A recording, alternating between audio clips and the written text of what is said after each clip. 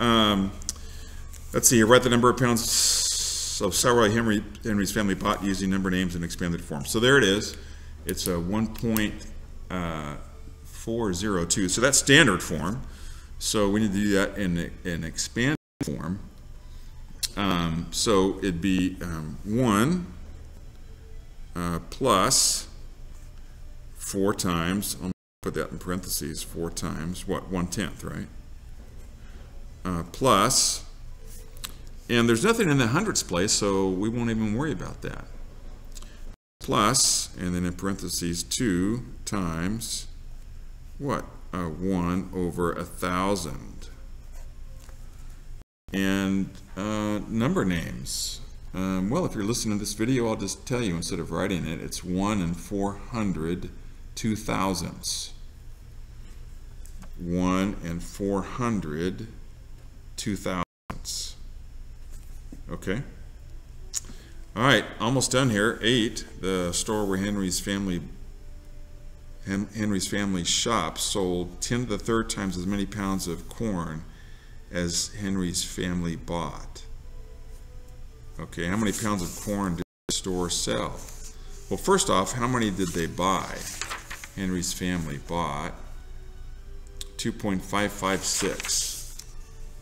Okay, so I'm going to write this down here. 2.556. And that's how much Henry's family bought. Okay. And the store sold 10 to the third times that.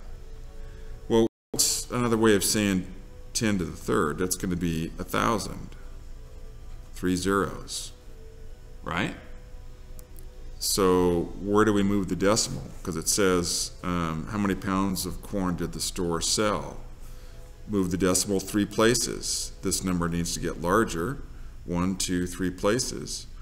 So it's 2, 5, 5, 6. And I could just put a 0.0 pounds. And write your answer in standard form and with number names. So that'd be standard form. And oh, that's not a very good looking P there. There we go. And standard, that's standard form. So with number names, it'd be 2,556. 2,556. And again, I'm not going to write that down. I'll let you guys do that. And explain how you found your answer. And don't say Mr. Glazer showed me. So I'm going to let you explain how you found your answer. And that's it. Done with your homework. All right, gosh, I was almost done with that video. It's too bad I have to upload 2. It takes time. All right, I'll see you guys tomorrow.